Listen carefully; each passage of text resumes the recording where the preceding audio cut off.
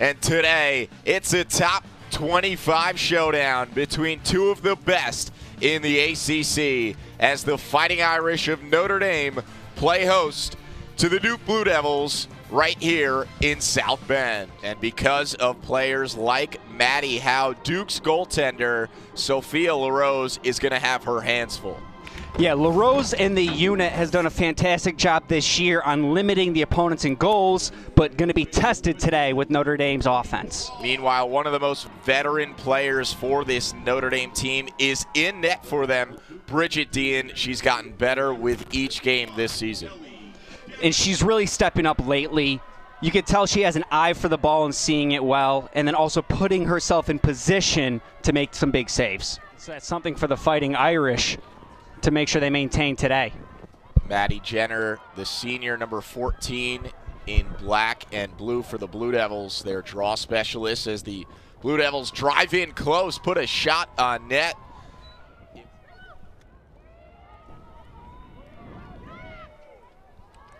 Nice feed in front, but LeRose comes out of her net and takes it away for the Blue Devils.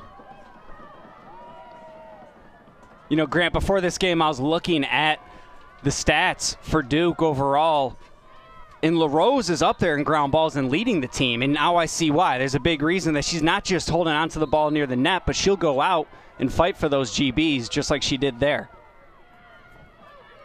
Now Howe, one-on-one with her defender.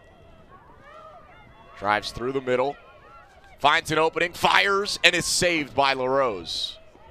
For the sophomore, Katie Keller.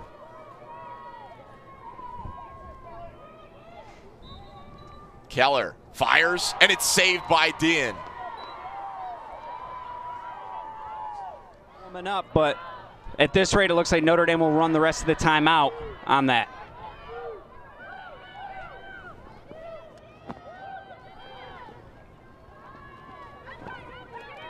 Mary Kelly Doherty, the feed in front, and it's saved by LeRose. Shoma got free for Notre Dame, but LeRose denied her on the doorstep. Olivia Carner probing the left alley, firing, and she's denied by Deehan. Lost a tough one with Virginia Tech, so coming back with getting those 2 wins puts you in a nice position here today to play well and to try to win. Maddie Howe spinning, shooting, and being stopped by LeRose. Pitcher in baseball as each batter goes up.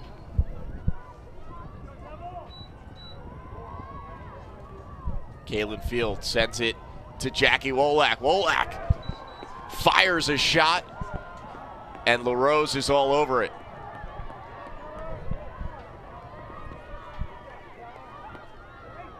Blue Devils back the other way. Abby Landry with a step on her defender. Landry is denied on the doorstep by Deehan. See it being wide open in the heart of the defense, so she knew getting around her defender could put her in a position to score. Moat's shot bounced behind the net. Notre Dame was... It could slow down this Duke offense. Now Jenner is open in front of the net, and she's denied by Deehan. And it was from that same spot, too. So we'll see where she decides to shoot this time around if she goes low again. Ahern drives in, fires, and gets denied by LeRose.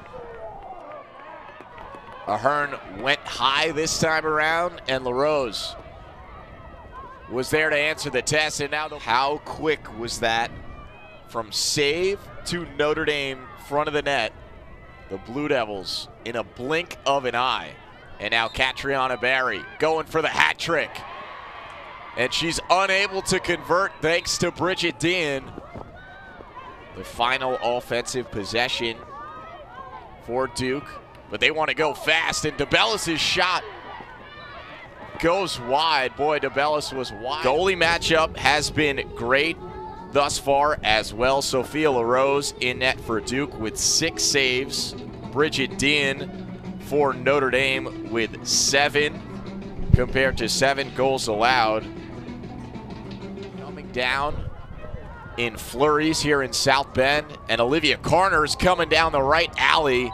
Her shot goes wide. Probing the left side, sending behind for Maddie Howe. LeRose is out of the net. Moat, the feed in front, intended for Field, and LeRose scoops up the ground ball. Notre Dame working around. Here's Jackie Wolak. Over to Mary Kelly Doherty. Nice feed inside, intended for Choma. And another deflection leads to Sophia LeRose scooping up a ground ball. And LeRose is very active around the net as well, not afraid to get outside of the crease and secure a loose ball. Been scorching this season for the Blue Devils. She scored multiple goals in every game but one this season. Speed and under 20 to play in this third quarter, looking for Choma. And her pass bounced right into the stick of Sophia LeRose, who is going to hold as the final seconds tick off of this third quarter. 40. Moat gets past two defenders, lets it fly. It was stopped initially by LeRose. And possession will stay with the Blue Devils. Not only that, but having opportunities like this, pressuring the Duke defense, getting a free position, seeing if she can capitalize. Another free position chance for Madison Moat. Moat goes for goal, trying to go over the top, a lot of contact. A flag was thrown, whistle blown. And Notre Dame's offensive unit continuing to put the pressure, especially in the center of the field against Duke. Lolak goes for goal. It's saved, but it stays with Notre Dame. And now here's Madison Ahern. For Choma. Choma's shot stopped by LeRose.